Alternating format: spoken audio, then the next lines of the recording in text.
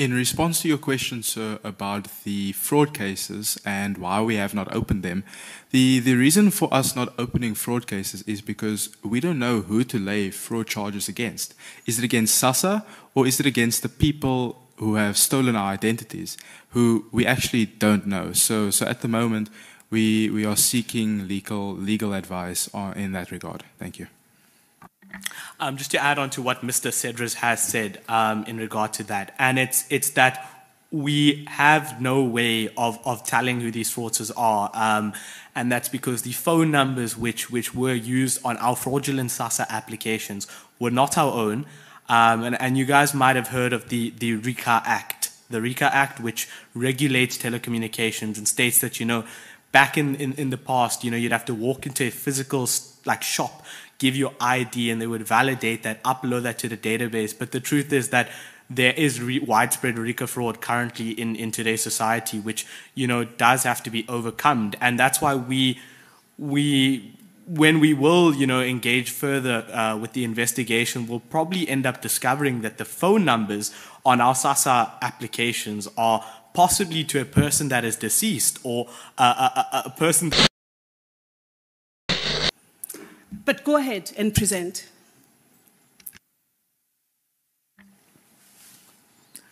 Good morning, honourable members, the Portfolio Committee, our honourable chairperson, and members of the and the honourable minister. Today, me and Joel Cedras will be providing our presentation on a brief on our findings in the SASSA SRD system. Our agenda today is as follows. We're going to go through our introduction, methodology, legal frameworks used, our findings, and recommendations. Without further ado, I'd like to pass it on to Joel to do the introduction. Good morning. My name is Joel Cedras, and I'm sitting next to Veer Gasai, and we are two first-year students studying computer science at Stellenbosch University. We are young, concerned students, citizens in this country. In February of this year, I tried to apply for the SRD grant, but to no avail. It said that I already had an application. 3 weeks ago, I spoke to Veer about this, and we found out that Veer also has an application.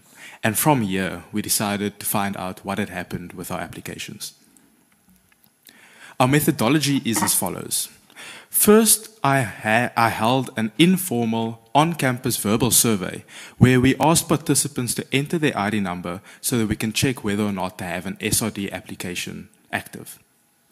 If an application was found, we then asked whether or not they created that application themselves.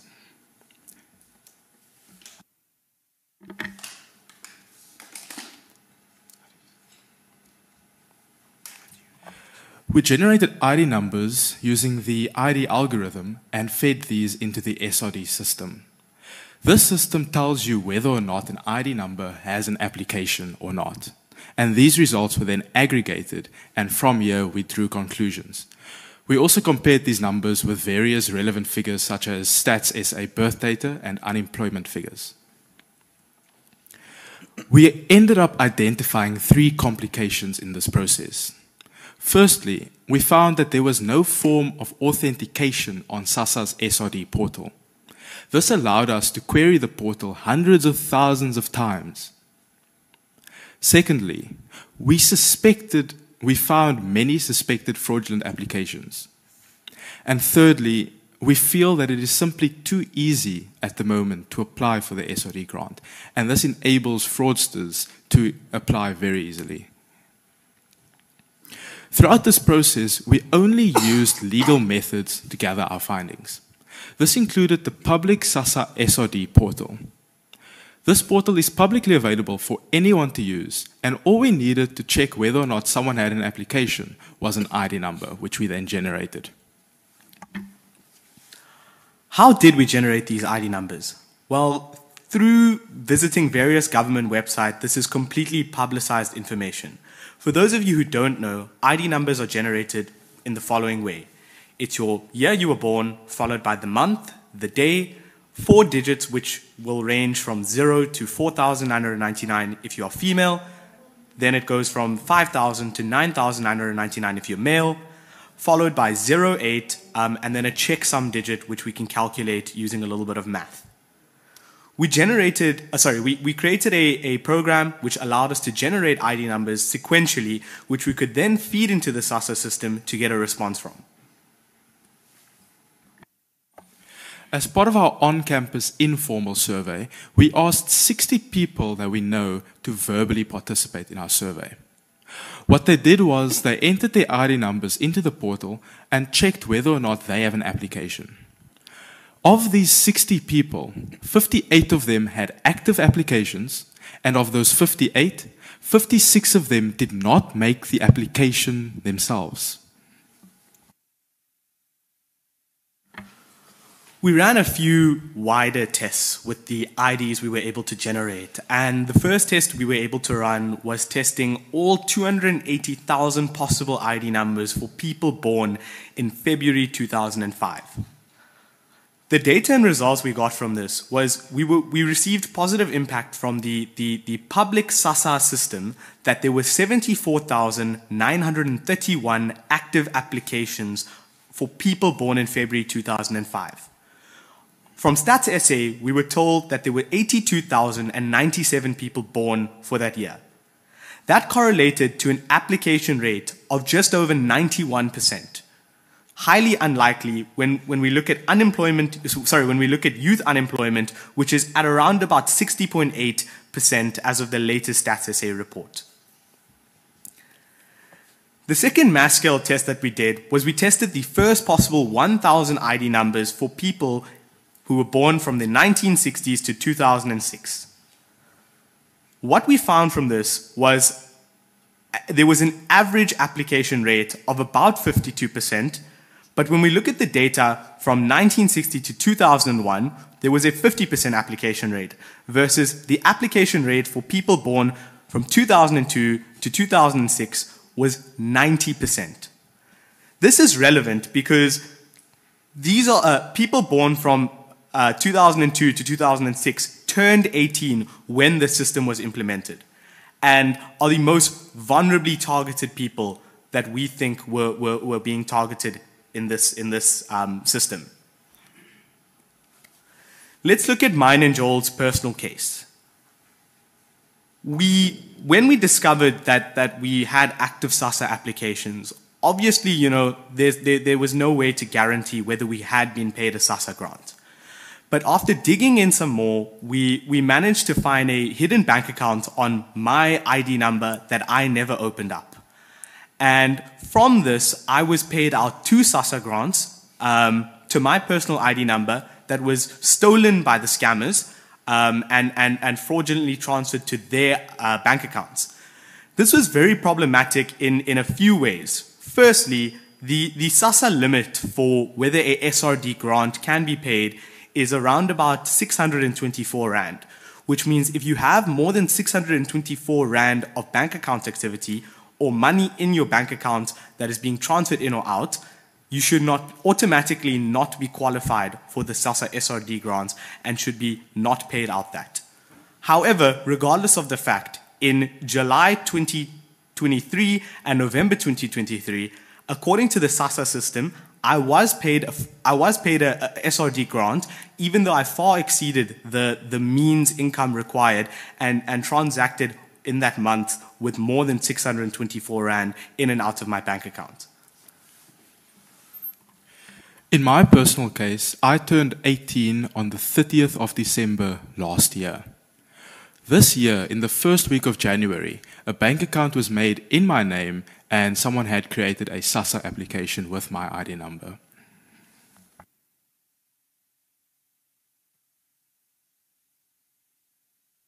We have numerous recommendations for SASSA, but it's important to understand that we are not experts on this matter. We are simply concerned students who want to help.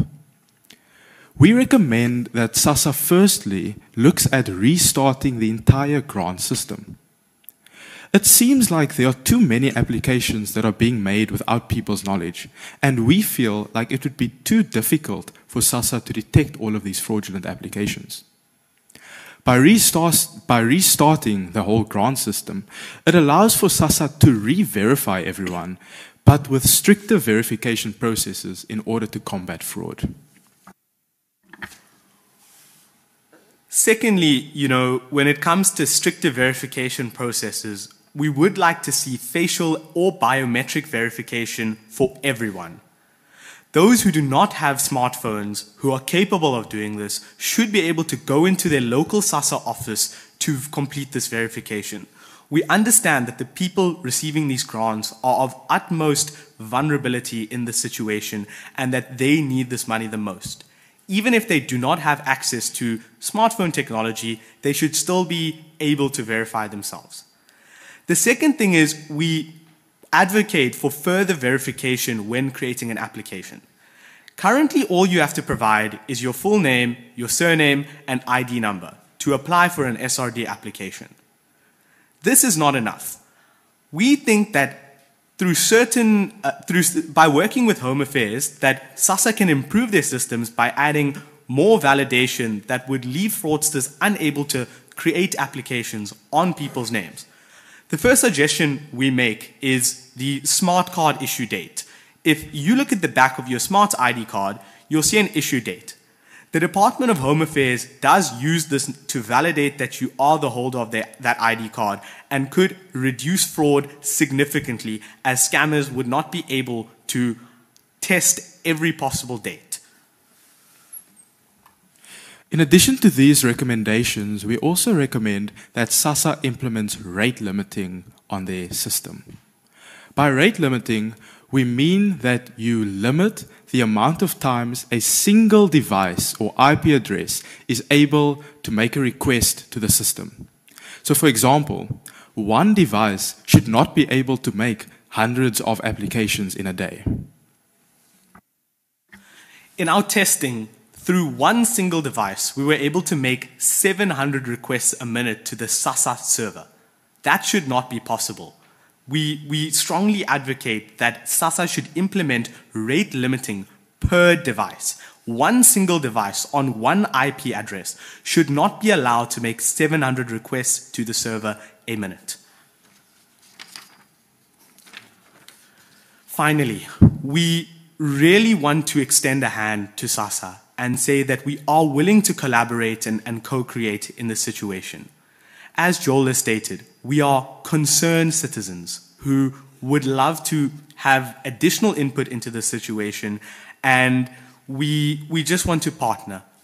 We think we'll be able to assist SASSA in this matter, and by working with us, we can reform the SRD system to make sure that the most vulnerable people in South Africa are able to get this grant money who are the most in need of it. Thank you to the House. Thank you, honourable members. I think that was the last honourable member to comment and ask questions. I will now hand over back to Mr. Hosai and Mr. Cedrus for their responses. And you would have obviously heard that most was the comments. And if you could just also comment back, because I believe the honourable members are really looking for solutions, and so more information towards what they have raised would be appreciated. Thank you so much. Over to you. Sure, thank you very much. We'd like to thank the 7 honourable members for giving us your very valuable and very, very good input in the situation and regarding our presentation. And we'd just like to, respond to a few of them and engage with you and, to further gauge the impact you are requesting. So, to the first honourable member, we thank you very much for your input. We are here today and were invited to present our findings on the SRD grants in a layman's terminology, so that everyone who is here understands what we are presenting. We would definitely like to personally provide to you, technical specifications if you would like, but we are not in our capacity here today to do that. We are we were asked to come here today to present just non-technical specifications on this. Secondly, we would like to address those allegations that we got from you about us hacking. We did not hack in this specific situation. We were, in our slideshow, we clarified the legal methods we used, and to just reiterate, we would use the SASSA publicly available systems to generate our data so we were able to put ID numbers in their system, publicly available, anyone could have done it, and get a response.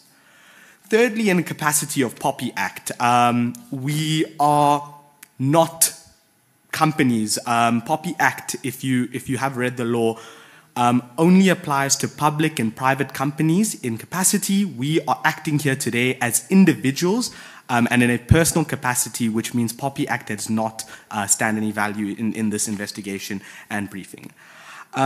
Finally, we would love to welcome your idea of a report and in going into an investigation, and we support your idea of going to the department and asking them for an investigation into the situation, and we thank you for that valid input, and we support that.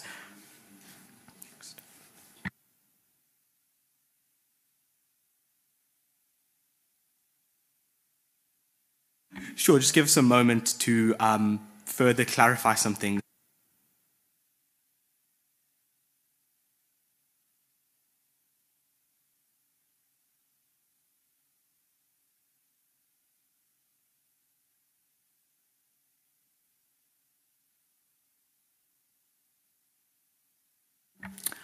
Okay, to continue with our feedback, we are now going to move to our second honourable member who raised some questions, and we thank you for your input. The first thing we'd like to support is the cross-department use of information, right? Whether that's NASFIS being included, whether it's SARS, whether it's other government services that people are using, integrated into the SASSA system, because from my personal case, the Department of Social Development SASSA system should have picked up the fact that I was receiving money more than 600 Rand in my bank account, that I am a registered taxpayer, and that I did receive a paycheck in that month. So we'd love to support that idea, and the department, on interview with Mr. Van Vrede last week did claim that, they are using these systems in place.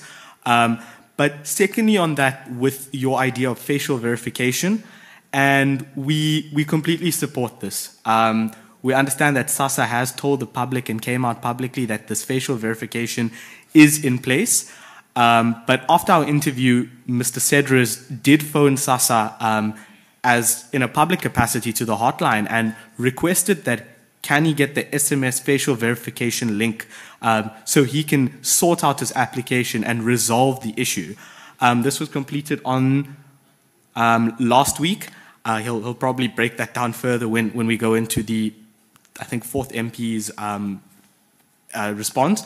But we did not get any facial verification link. We were told by the SASSA person, the person on the call center, which we reached out to, that there is no system like this in place. The eKYC or eID verified facial system has not been put in place. We maybe can assume that maybe that people haven't been trained on it yet, and it might be in place, but that's just an assumption. And what we can factually tell you is we were told by SASSA on the phone that the system is not in place. I'd like to now transfer over to my counterpart, Mr. Cedras, to continue.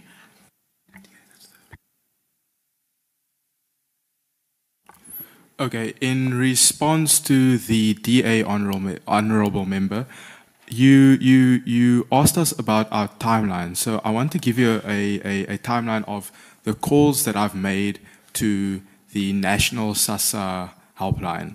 And I made these calls in my personal capacity as a citizen, and I was trying to raise the issue of my identity having been stolen. So I made the first call on the 2nd of October, and in this call I was told that I would receive a response in 24 hours, a SMS link to verify myself. I then made 2 calls to the hotline on the 11th of October, and the first set of these calls, I first tried to call their regional call centers, but what happened was I was unable to reach any regional office of SASSA. All of their numbers either said that it does not exist, or it would answer immediately, but there's no response on the other end. Then the final call was last week, Thursday, I believe, and in this call, I asked them if my application has been marked as fraudulent. To this date, my application is still not marked as fraudulent. And in this call, I also asked whether it would be possible to verify myself via the SMS link that was talked about on TV. The person on the other end told me that they do not have the system in place yet on their side. Then, in response to your second question regarding whether or not we've been approached by banks, I would like to confirm that we have been approached by banks, but we will not be naming those. Just a final thing to add to Joel as a response to the Democratic Alliance MP. You asked us if the students in the Stellenbosch University survey if we asked the students if they knew these grants were for destitute people. And as a response to that, we'd like to say that many of these students who we verbally consented to this didn't even know what SASSA is. We had to explain to them that there's this thing called SRD 370 where unemployed people who are in extreme vulnerable situations have access to this. And, we compared it to the American COVID grant, to try and explain to them. But even the students who did understand were pretty shocked, who did have a prior knowledge of this. They were shocked. They didn't even know that it was possible for them to apply and would have never personally thought to apply in their capacity as a registered university student at a tertiary institution in South Africa. Please give us a moment. We will continue with this shortly.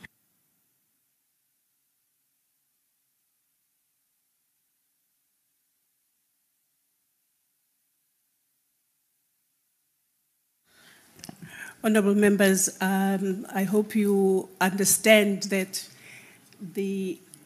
our presenters need some time to, confer and make sure that their responses are to the expectation of the honourable members. They seem to have finished now. Okay, this response is for the Reverend from the MK Party, honourable member. So you asked us, well, first you stated that you feel that it is a human problem and not a system problem. Our findings suggest that it could be a systemic problem, but we will not rule out the human factor. That is definitely possible. Then you suggested that by making it harder to apply, we might limit accessibility to the SRD grant. That's my understanding. And we feel like the recommendations we've put forward, specifically things like the rate limiting, we don't feel like that would make it difficult for an individual to apply, because rate limiting will only apply to those that try to abuse the system. You then asked about FICA systems at bank, or you stated, and we feel that this is also a good recommendation. The banks could also take over the verification because they have that technology already in place for when people create bank accounts. So we do agree with you on that. And then I want to again emphasize the fact that we did not hack any systems, we did not breach any systems. You wanted to know whether or not generating ID numbers is allowed, and our view of it is that this is allowed because it is a simple algorithm. ID numbers are composed, what ID numbers are composed of, it is public information. It is published on numerous government websites, including the Western Cape government's website. And all we simply did was use the way, we took the way that ID numbers are composed, and we just generated hundreds of thousands of these. But it's in line with we just used a simple algorithm to do it. There was nothing illegal about that. Thank you.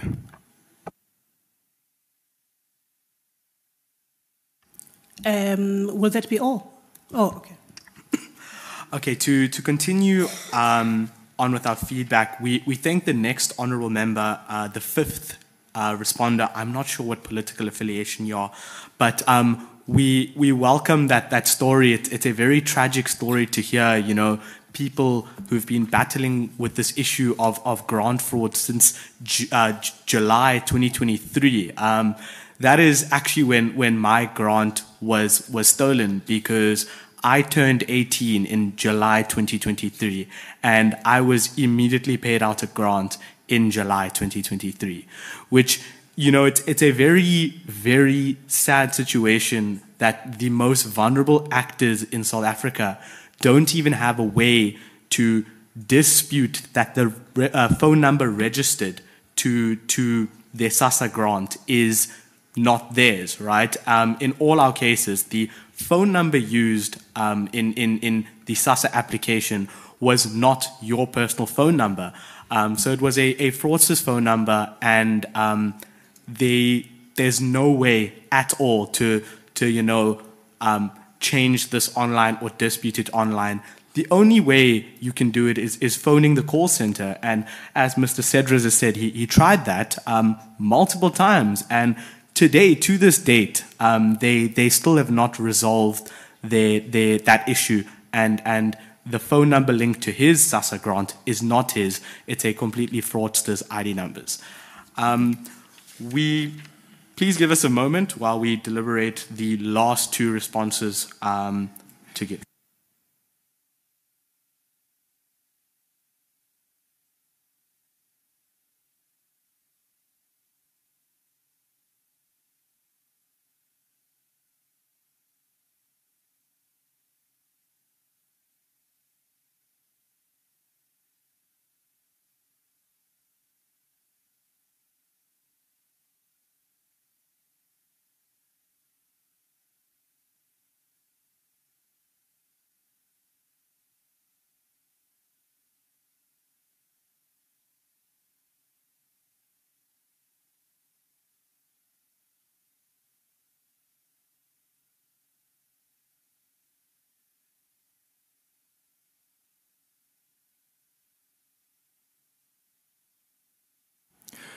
Okay, finally, in response to the statement about the technicalities of our findings, we are willing to directly engage with SASSA and perhaps compile a report or something like that regarding what we did, you know, in terms of the technical details.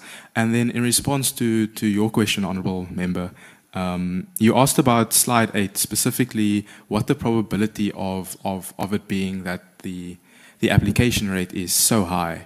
And we feel like the probability is extremely low that is actually possible. It shouldn't be possible that there is a 91% application rate. It doesn't seem legitimate. And you know, if we look at our findings from our survey, I think that confirms it, because over 90% of our survey respondents said that they did not create that application themselves.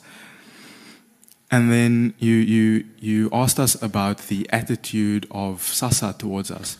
In the media statement, we believe SASSA did confirm most of our findings, and in the SABC interview, I think Via would be able to respond to that.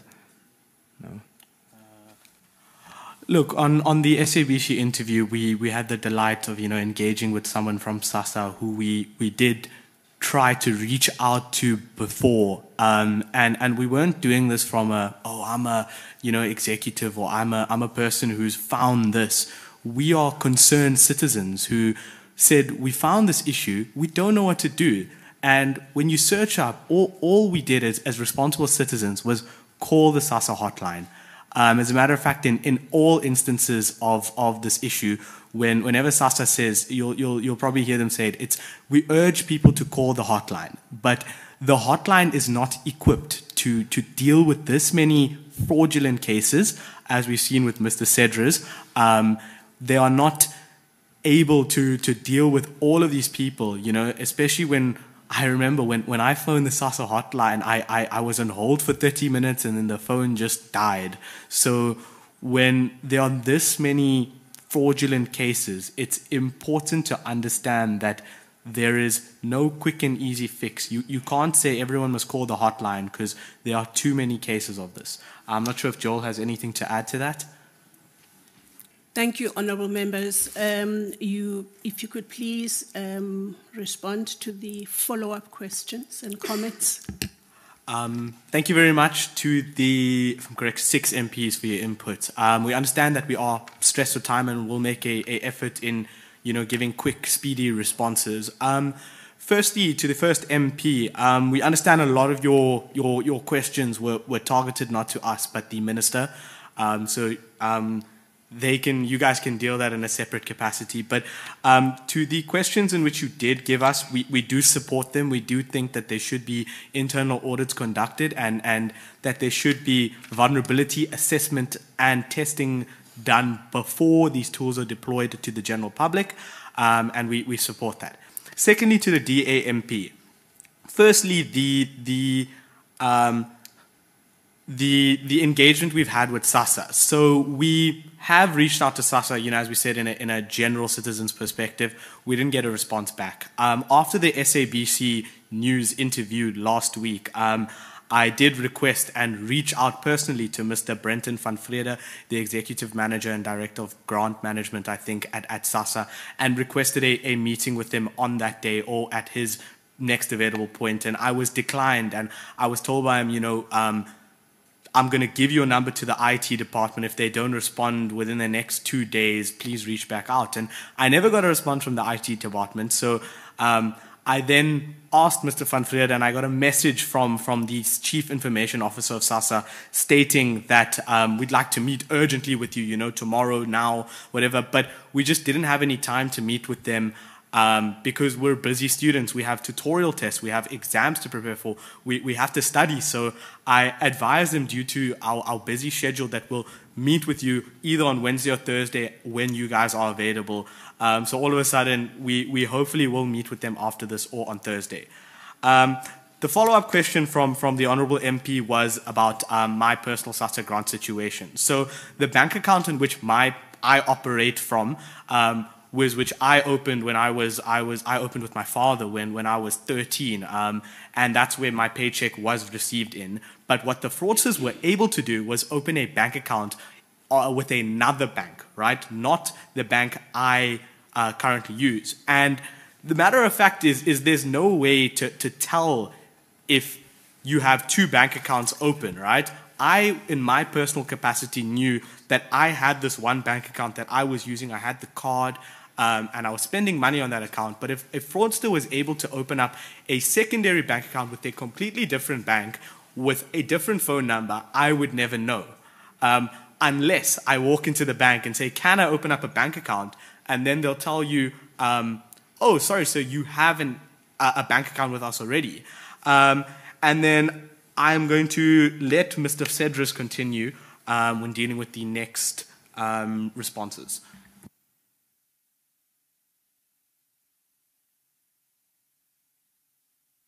In response to your question, sir, about the fraud cases and why we have not opened them, the reason for us not opening fraud cases is because we don't know who to lay fraud charges against. Is it against SASSA, or is it against the people who have stolen our identities, who we actually don't know? So at the moment, we are seeking legal advice in that regard. Thank you. Just to add on to what Mr. Cedrus has said in regard to that, and it's that we have no way of telling who these fraudsters are, and that's because the phone numbers which were used on our fraudulent SASSA applications were not our own, and you guys might have heard of the RICA Act. The RICA Act, which regulates telecommunications and states that, back in the past, you'd have to walk into a physical shop, give your ID, and they would validate that, upload that to the database. But the truth is that there is widespread RICA fraud currently in today's society, which, does have to be overcome. And that's why when we will, engage further with the investigation, we'll probably end up discovering that the phone numbers on our SASSA applications are possibly to a person that is deceased or a person that didn't even realize his ID was fraudulently being used. Following that, we received a couple of comments on the line of, sorry, if I am correct, the biometric systems and whether a presentation can be made to the committee, to save us millions of rands, and we welcome that.